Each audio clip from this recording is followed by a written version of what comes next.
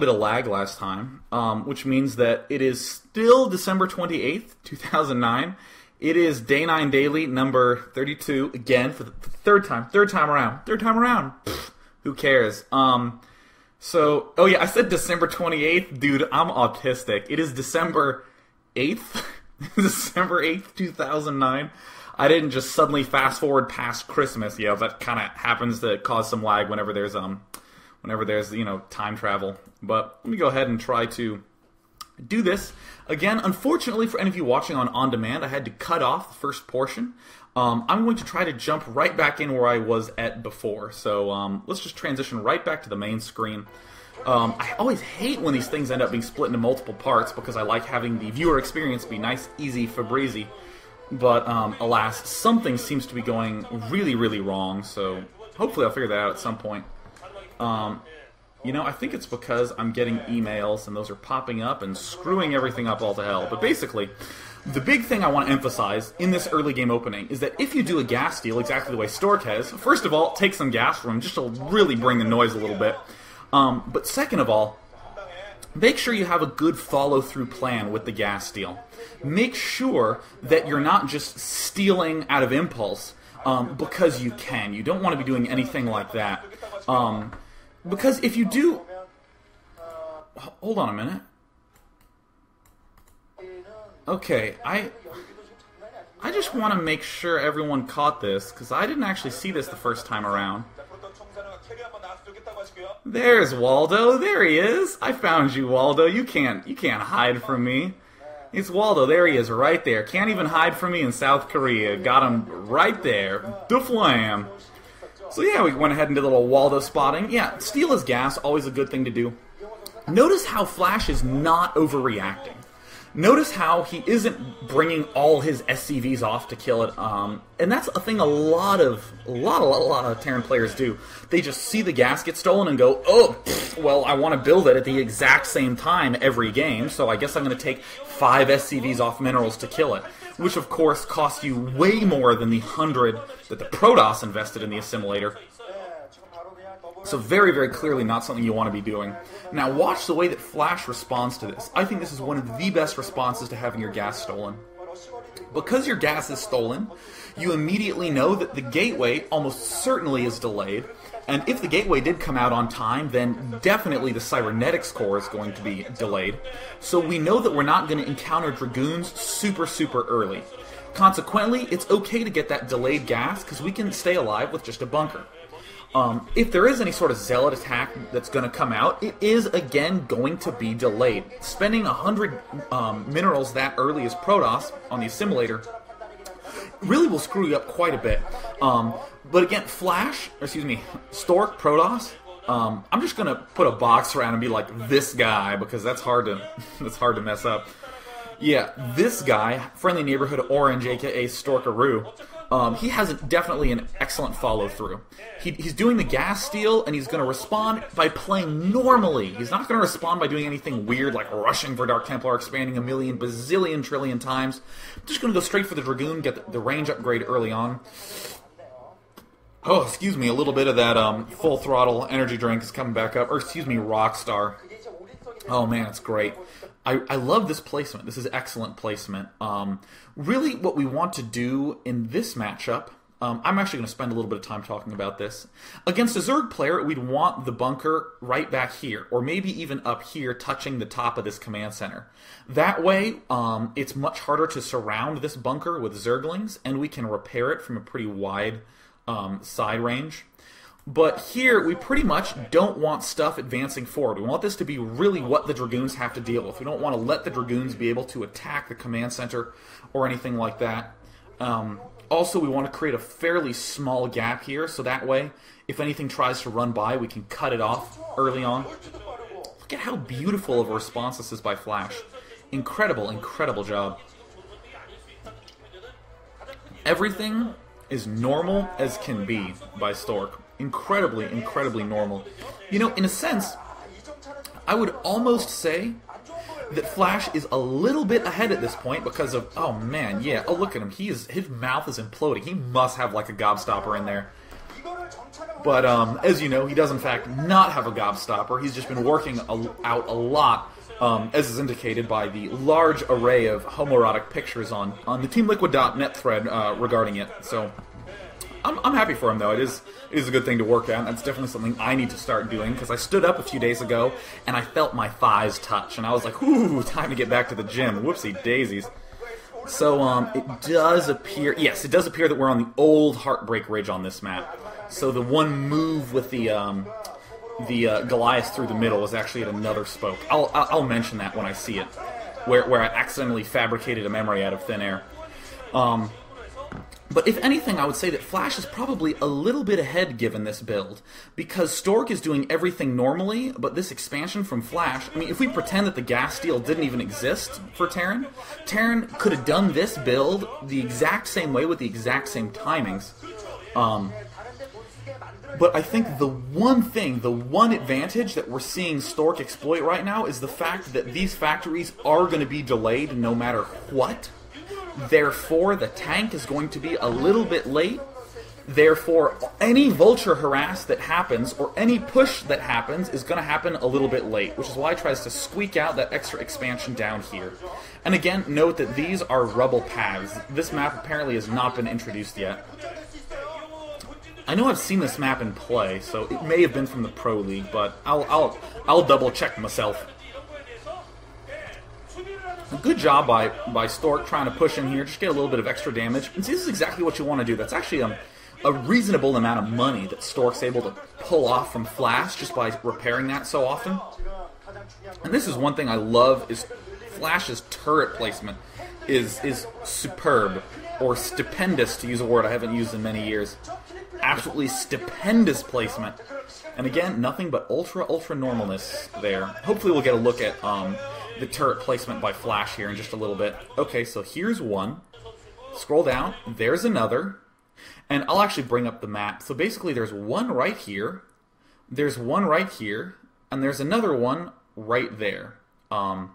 With these tanks here at the front.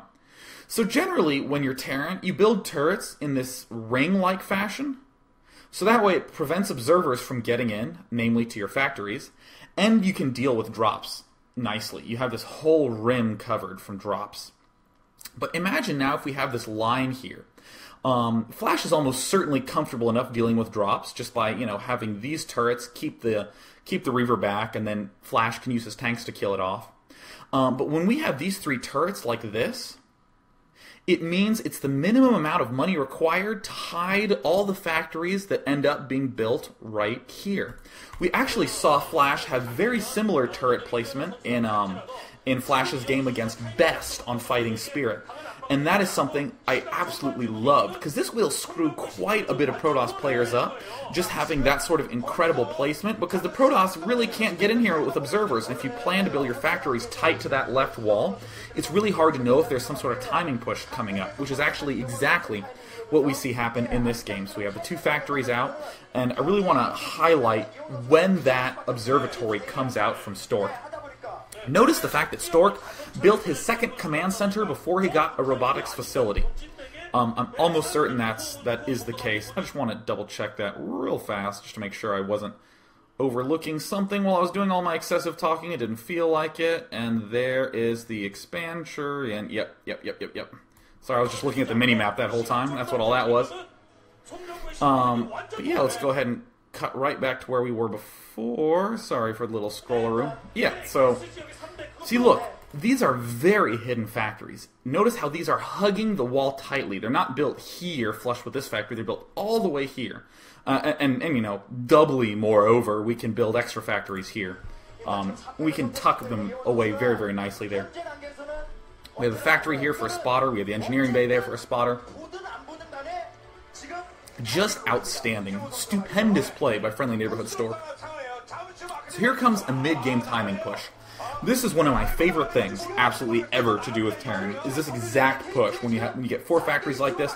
And it's really, it's kind of an awkward time for the Protoss to deal with, because let us suppose for a moment right now that Stork didn't get this expansion and hence the observer out so late. If Stork did that, he wouldn't be able to have seen this thing coming.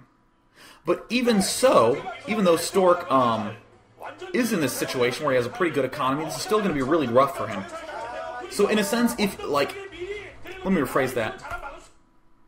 This build that Stork is doing, there is no way that Stork could have known this this 4 factory push was coming right now. In the case that Stork does a more normal build, that normal build is still going to have a lot of problems seeing that this 4 factory push is coming, which is why I like it so much. Now, this, in my opinion, see, here's some of the center movement. I really like this by Stork. A lot of players are going to push up like this, but Stork worked his way up and across like this, so that way he can have this narrow choke aid him when he pushes from here to there. Excellent use of this path right here. It's very thin, so you're not going to see it when you're doing big late game pushes. You don't want these big fat lanes to do it, but that little skinny lane right there is excellent for this sort of push.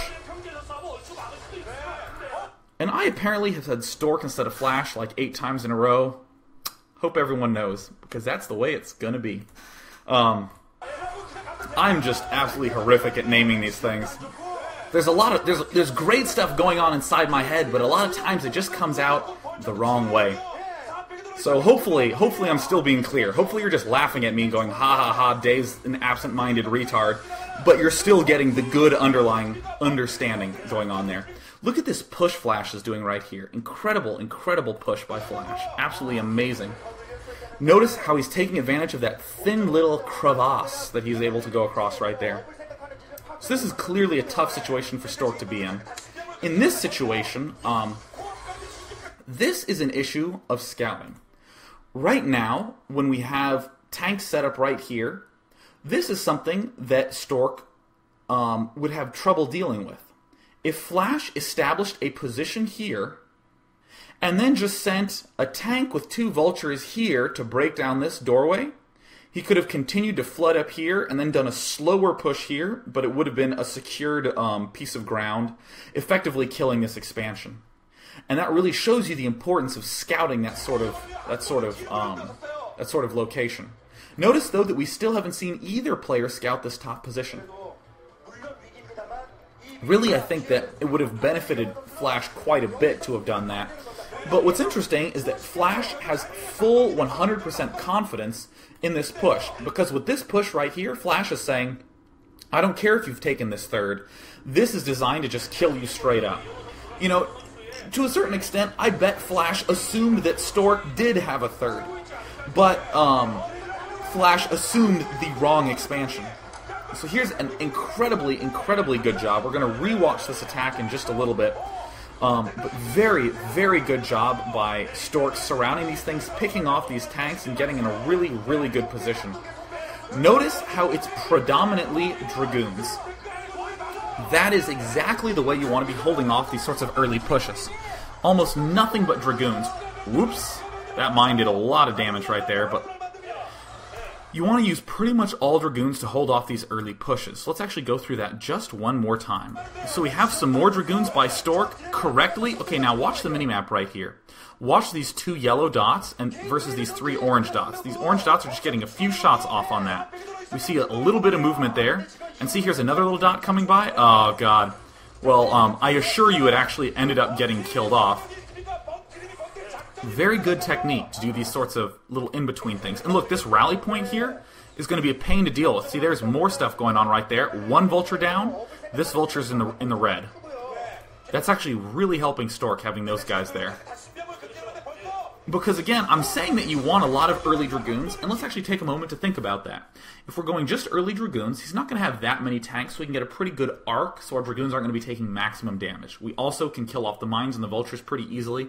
But most importantly, whenever you do an early push as Terran, you get some key number of tanks, like 8, and then all your factories only produce vultures. That's it. You don't do 2 tanks and 2 vultures.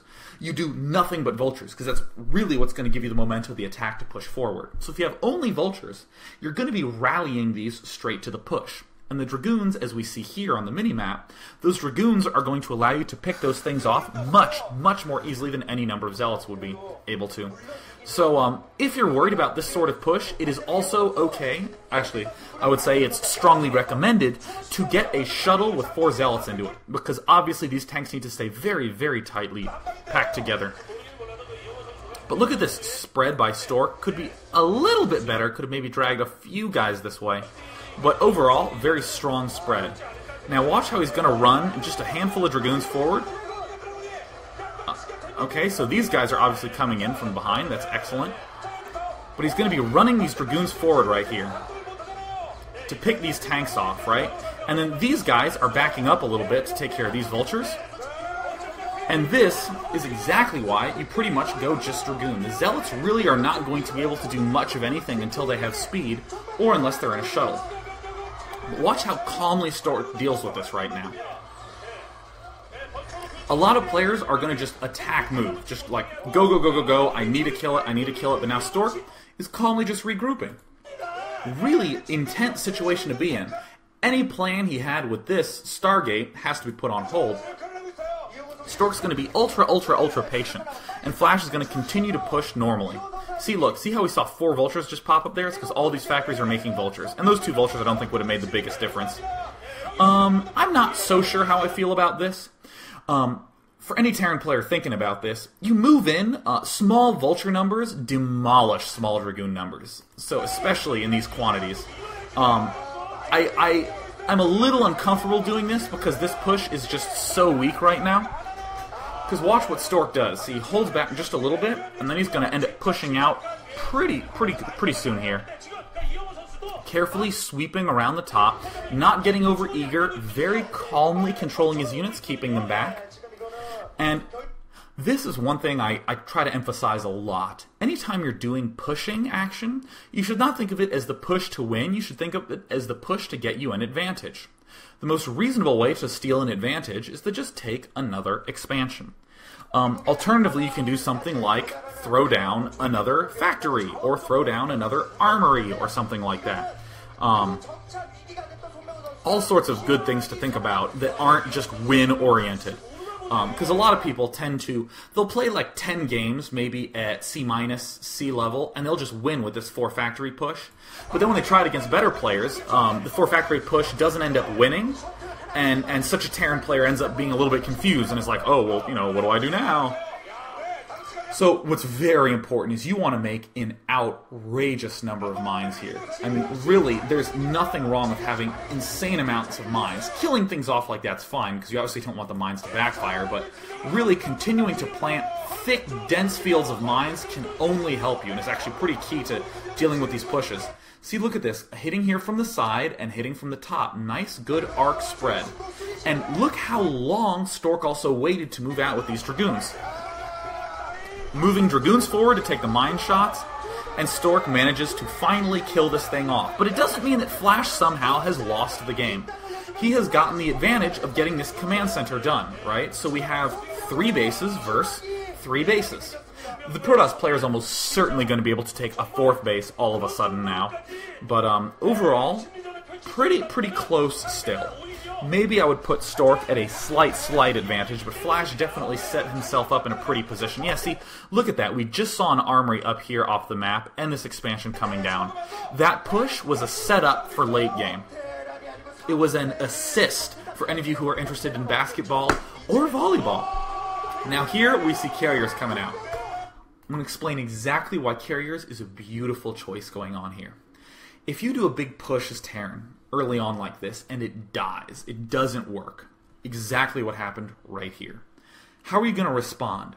Well, especially if you expanded the way that Flash did expand, you're going to be playing defensively. You're going to need to keep all your tanks back. You might focus on occasionally, not all the time, but occasionally adding an extra machine shop to get extra tanks, because you just need the tanks so bad. You're going to be mining up. You're going to be focusing on those upgrades. Now, if your opponent goes for Arbiters, this is something you account for in this situation. You think, well, I need to play defensive anyways, so playing defensively to account for Arbiters will also be a good thing to go for. So in a sense, arbiters will not exploit the fact that Terran opened in this fashion. However, if you start going carriers, now this Terran player who is focusing so much on defense, we know that the Terran player isn't going to be attacking us right now. We know that we have this big time to allow us to get carriers. In this time, Terran player is trying to establish himself, and then he sees carriers, and he goes, well, I can't push now. I need to suddenly get a whole bunch of Goliaths. So he needs to get a whole bunch of Goliaths. So now all of a sudden the push is delayed even more. And then when this push finally comes out, it's too late because the Protoss player has gotten the opportunity to expand so much. The Protoss player has all these carriers and ground units. In essence, to sum it up really succinctly, the fact that this push failed and that Terran needs to play defensively now makes carriers an excellent choice because it will continue to delay the Terran's push. Now, immediately some of you might say, well, how is this different from carrier rushing a Terran who's powering early on?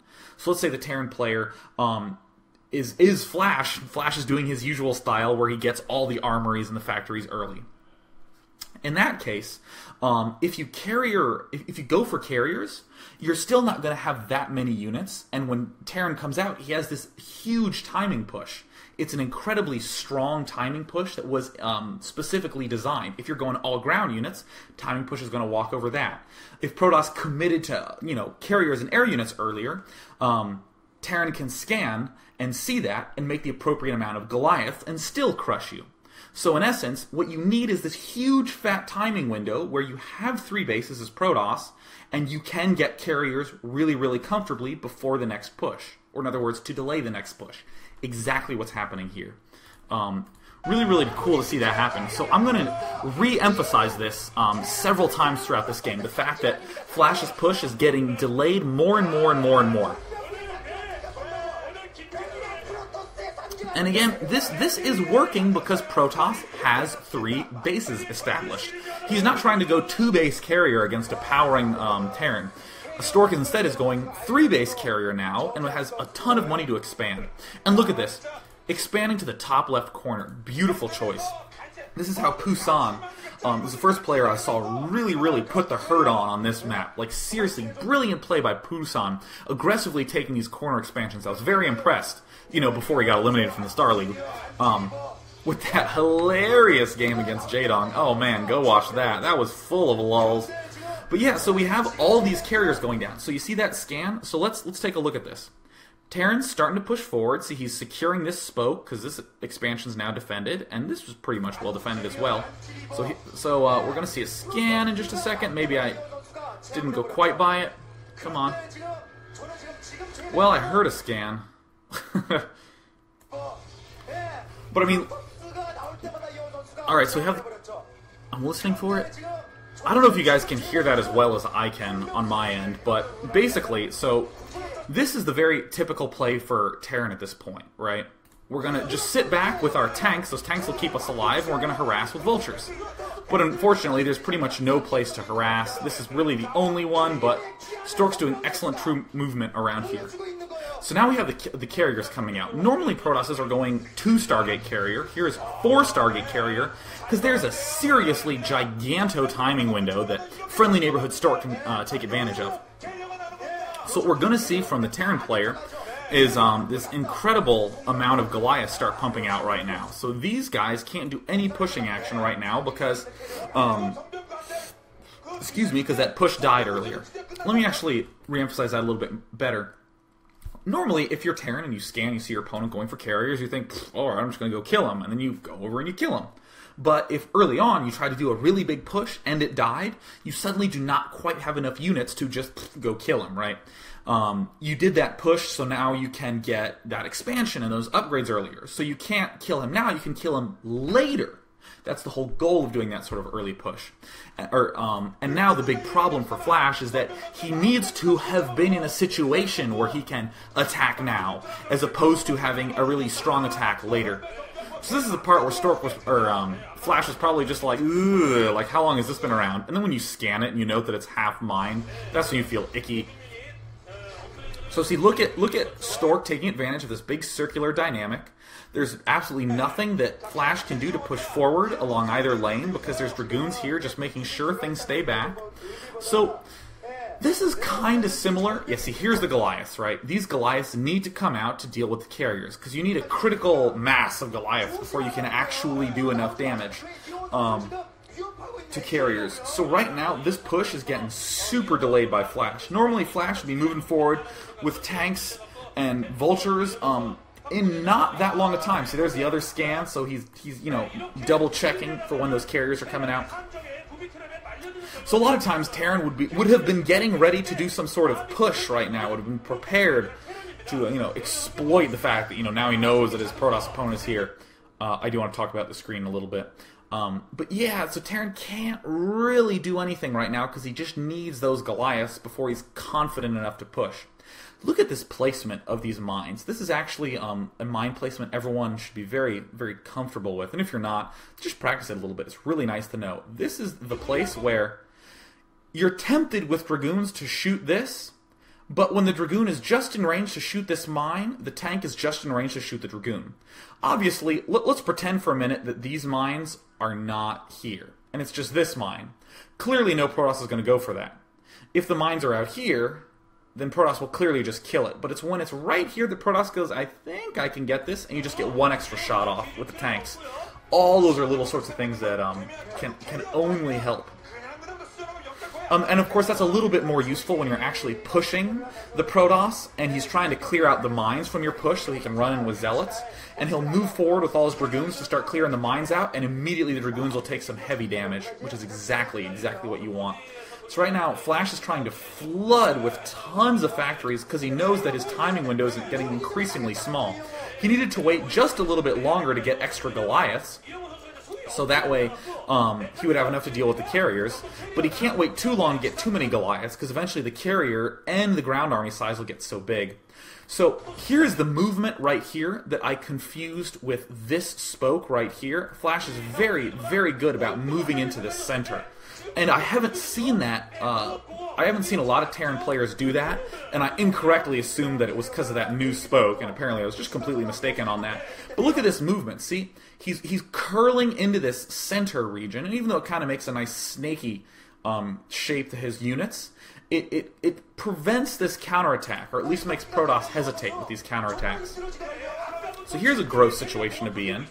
You know, if you're Terran, where do you push? We obviously are concerned about pushing here, because we have carriers that can cut us off right here, and there's a counterattack here, or we can, you know, and basically, if we do end up attacking this expansion, and this top one are home free. Protoss can expand as much as he wants up there. So Terran looks like he's going for this killing blow, just trying to eliminate as much of the Protoss' main as possible. This is very smart by Stork. He's exploiting how spread out around the map he is, and the fact that he has a mobile ground army and a mobile air army to manage all of it. So really good technique. Flash is incredibly good at doing this, where he sends a huge attack forward and then just backs up right at the last second with everything but like a few vultures and a few tanks. So, and unfortunately gets killed. Normally, if you're in an expansion, you can do that thing where you leave 2 tanks, 2 vultures, 2 Goliaths to deal with it. But the fact is, all the gateways and the carriers are right there. Not nearly going to be as effective. I think that maybe either pulling all the way back or moving directly forward. Let me say it one more time. Either pulling everything back or just gunning it for the Protoss' main. Either of those, I think, would have been acceptable decisions. And now right here, this is just cleanup for Stork. Stork got the timing window he wanted. These carriers are out. See, he's continuing to delay this push more and more and more and more. As his carrier armies increase, he wants to get in situations like this where it's the Goliaths against Dragoons. And the instant these tanks appear, he's just going to run off. Because right now, what's Terran spending his money on? Well, only Goliaths, right? He can't possibly afford to get anything else because there's 4 Stargates worth of carriers coming out. By the way, we have 622 viewers. Woo! That's 2 days in a row with over 600 viewers. You guys are awesome. So yeah, incredible, incredible play by Stork. The fact that he clearly saw that timing window. I would not have been surprised if he had planned to go Arbiters initially. He may have initially planned carriers, but I would be interested to see if he did this entire switch to carriers just because he held off that middle push. And I think that's definitely a switch that all of you should consider in your own play. Because it's just so effective. And at this point, you don't need to keep flooding with carriers, a lot of times it's equally effective to start going back. It's equally effective to, sorry, I lost my train of thought. It's equally effective to start adding on Templar and Dragoon. Dragoon, Templar, Carrier are an incredibly, incredibly good combination to go for. Something that you just may have heard was Skype message. Dr. Helvetica says that he upgraded the +1 air weapons before the push happened. I'm curious if he means before this push right here, because I did see the +1 upgrade when the carriers come out. He was planning on getting carriers from a very, very early stage. And I'm curious if there's something that he saw, because again, I do want to re-emphasize the point that carriers are incredibly, incredibly good at exploiting a Terran player after he's messed up a mid-game attack. Now, you do have to be a little bit careful with that, because let's say you hold off a mid-game attack, but your Terran opponent has 7 factories, an armory, and still has not expanded, and he's just in the mood to try to run you over. He can do that fairly easily. Yeah, so just something to be careful of, but almost exactly what Flash did, where Flash did this push, and while he was pushing, he expanded. Perfect situation to go carriers. And I'm really glad that this game actually happened, because in one of my earlier casts, someone asked, when are good situations to go carriers? And I struggle to think of a really nice concrete example, and finally I have a really nice one. Another good technique when you have carriers, just throw a Dark Templar in the mix, because the carriers are so loud, with all the interceptors constantly changing directions and the Goliaths firing, that the Dark Templar noise is actually quite hard to hear, and quite hard to even see that something's going on. So DTs can get quite a great mini kill. So here's Flash. They were smiling before the game and after the game because they're super good sports. But I'm going to rewind just a little bit. I'm going to unmute so that way we have time to take a few questions, and we have this ultra early sort of push action coming in here. Yeah, he still hasn't started upgrading these this +1 attack yet. I really want to see when he started upgrading it. Hoping I can scan forward to see something like that happen. Because, yeah, there it is. Now we have the +1 attack upgrade upgrading. So apparently, I think it's pretty clear that Stork was planning this from the get-go, because the observer's only halfway across the map. But even if it were not, I think it would be a good response to see this sort of thing and then immediately upgrade the +1 attack. So I think that's fantastic. So yeah, let's go ahead and take a few questions, because it's 7:52. I will just take a few questions. So yeah, let's just go ahead and do that. So Caleb says, you said that the best way to stay alive with the mid-game push from Terran is to only have Dragoon, but is it still a good idea to get 4 Zealots plus Shuttle to deal with this push? Yes, 100%, absolutely correctly. Sorry if I didn't emphasize that enough. You get a lot of Dragoons early on, and then if you see a push start coming, or if it hasn't come yet and you're worried that it will, you have 4 gateways. That should be the amount that you have. You just get 1 Zealot from each one, pop a Shuttle out, and then you go back to making Dragoons for a little bit, and then you get the Citadel and get a whole bunch of Zealots with leg speed. Very, very normal sort of thing to do. So yeah, so we have, oh man, there was an absolutely great question here that I want to make absolutely certain I get. Yeah. Traveler80 says, how does gas stealing allow Stork to control Flash's game plan? This is what I think happens. So, let us pretend for a moment we're Flash. Flash says, oh, you stole my gas? Well, that's great. I know your Dragoon's going to be delayed. I know your Dragoon range is going to be delayed. So I'm going to just expand now, and even though my tank is late, my expansion is super early. It's going to be safe because your Dragoons are so late. And I'll still get the tank out just in time to hold off this attack. So, haha, I have thwarted your attempt at screwing me up with a gas steal by taking this expansion really early. Completely reasonable thought process from Flash. But from Stork's point of view, Stork says, well, if my opponent expands like this, or really no matter what my opponent does, he's going to have late factories and hence late pushes. So that allows Stork to very comfortably take a 3rd base really early. He actually went Dragoon with range, then Nexus at expansion, then Nexus in the bottom right. And I think that is the key exploit that Stork was able to use from that gas steal. I think that was really awesome. So, ooh man, that's hard. Crankle Crankle-lebarifanifanap. I'm just going to call him Crankle, because that name has like 15,000 letters.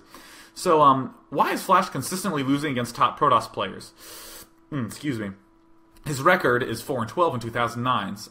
For that matter, why is no Terran currently doing that well against Protosses? So, I don't want to speak for all the Terran players. I think I just want to examine Flash, because it's real easy to be like, why is everybody losing? And then if you look at it, you know, like this Terran player tried Medic Marine and it failed, and this Terran player was winning and screwed up and then lost, you know, and that doesn't really have anything to do with balance, it's just what happened. But I think Flash, I know, is trying to develop a new style of Terran versus Protoss, but he's not really comfortable playing it yet. He's claimed that it's like 80% done or some arbitrary percent done. Because Flash does have excellent Terran versus Terran, and really has a new, incredibly powerful Terran versus Zerg style that he's using to a great effect. But I think that if you're practicing a different style of play, and then before the TV match you go, well, that style's not ready. Let me just try to go back to my old style. Your old style's not going to be as good as it, you know, would usually be. So I think what's happening is it's just a little dip. It's an acceptable dip in order to change styles, in order to become like an overall better player. I mean, you can almost think of it like, here's an example. There's a lot of really low-level players who get used to hitting Control with the thumb and then 1 with the index finger, so they go Control 1 like this. And this, of course, stems from the very first time you ever use hotkeys, you hit Control 1. But they do this all the way up until they're, you know, a decent player.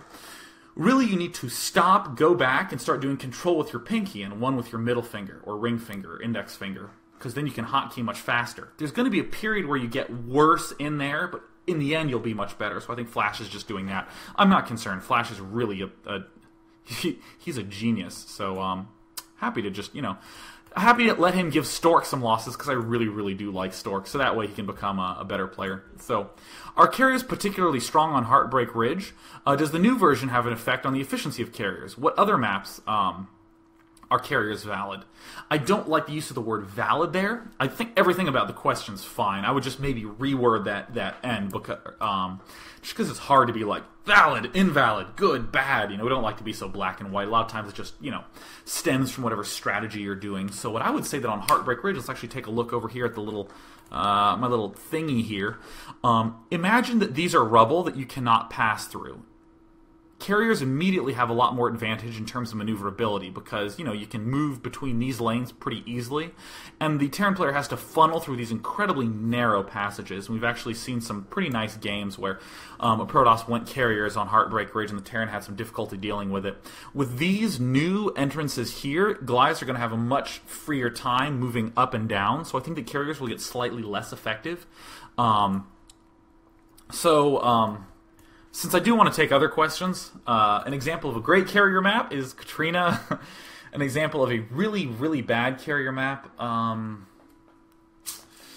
something that's really wide open. Like, I'd probably say Luna is not the best map for carriers. Maybe even Python would be pretty bad for carriers, because it's just so open. You kind of have to move around the corners of the map to have any effective mobility with the carriers, which, of course, results in your expansions being very vulnerable. So, I have to take this question. From Day9 Loves Avatar. How can you recover from a failed push? How can Terran prevent themselves from getting run over after defeat? I would say that the way you set yourself up properly is by using your push for an advantage instead of for the win. In this game, we saw Flash take an expansion and get another armory up in the course of doing this push. Perfect, beautiful, wonderful thing to do. Because you want to say to yourself, my push is eventually going to fail. You literally do go into your first push thinking that. You think, I might win, but it's pretty much most of the time going to eventually fail. But when that push fails, I will be in a much better position than my Protoss opponent. So Stork had those 3 bases, but had only just barely stabilized on 3 bases. Flash had 3 bases and the armory and 6 factories. situation's looking good for Flash. And, of course, the immediate question I think that Day 9 Loves Avatar could ask is, well, why did Flash end up getting crushed so badly later on? I think it's because Flash just didn't scout that bottom right. I think that if Flash had done that, he would have been in a much better situation and would have been able to exploit that a little bit more. I don't want to say I'm positive of that because maybe Stork has a way to defend that bottom expansion with something incredibly clever that I have not thought of, so I definitely want to give him the benefit of the doubt. So I'm going to go ahead and mute the chat just to sort of cut down on this question amount. So Pretty Little Pony says, how do you deal with the Carrier Dragoon Templar mix? Is there any time to kill the Protoss ground army before he gets too many carriers? Really, Carrier Dragoon Templar is just death. It is so hard to deal with. And the answer to dealing with it is just, prevent your Terran opponent from really getting in that situation. So, yeah, I mean, those are the sorts of things that you want to make sure that... sorry, I got a little bit distracted there. You really want to batter down the Protoss opponent to a situation where, even if he does get the Dragoon Templar Carrier combo, you have so much stuff that it's okay. The counter, I hate to use the word counter, but the way to defeat Carrier Dragoon Templar is just to have so much stuff that you effectively are fine. Even if you lose masses in this incredibly inefficient manner, you still have more stuff in the end. So I'm just going to take 2 more questions because it's currently 8 p.m. Hyuk says, should you always double expand as Protoss when a Terran fast expands? Not necessarily. It depends on what style of play you're trying to do. What I would say is that if you decide to 2-base, make sure you have either a very nice timing attack to really crush Terran, or you do a lot of harassment to the Terran to keep his economy down. If you double expand, you're basically saying, yeah, you get that expansion, but I am going to take 2, and I'm going to play a little bit more defensively, so that way I can hold off your timing push. I like to think of them as alternatives. But no, you don't really always have to double expand by any means. So let's just take one more super incredibly, wonderfully brilliant question. And it looks like... actually, I'll take this question one more. S'more says, how do you know when to kill interceptors versus going for the carriers themselves? Generally, you kill the interceptors when you're approaching the carriers, and then you shoot the carriers when they're in range, but then as you're backing off, you shoot the interceptors. So, in essence, kill the carriers if you can, and all the rest of the time, just kill off the interceptors. Or, if you have tanks sieged, and you can't really push forward and there's a big ground army, you're pretty much only going to be going for the interceptors because you can inch a little bit forward with the Goliaths, but then you have to pull them right back because of this ground army. But killing interceptors, actually the most important thing to do is just get really good upgrades from your Goliaths. That's what kills the interceptors very, very, very, very effectively. So yes,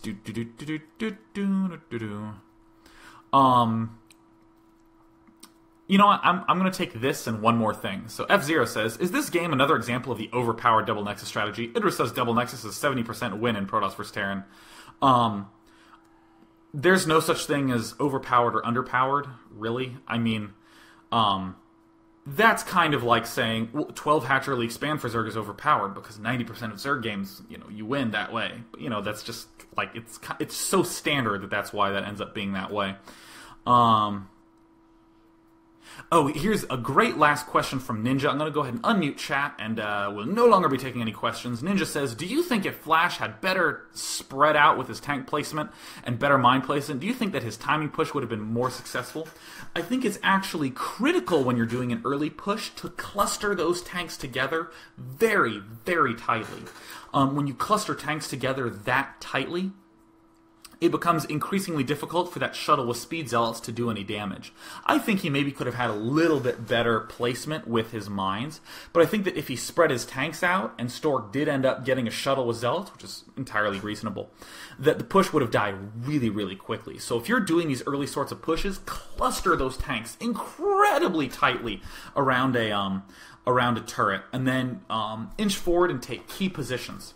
I don't really want to say inch forward, but just take key positions one at a time. That might be with a really big, rapid forward movement, or, might be just a quick little ninja going up.